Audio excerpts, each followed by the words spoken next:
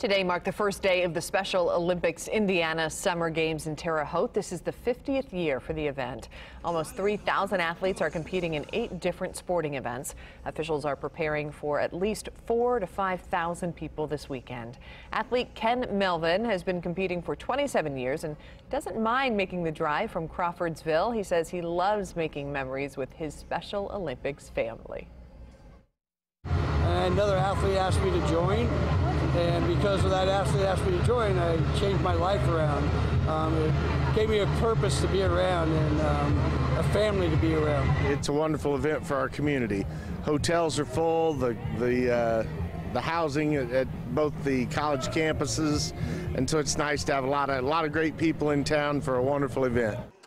That was Dave Patterson, the executive director of the Terre Haute Convention and Visitors Bureau. This year's athletes represent 66 delegations from across Indiana.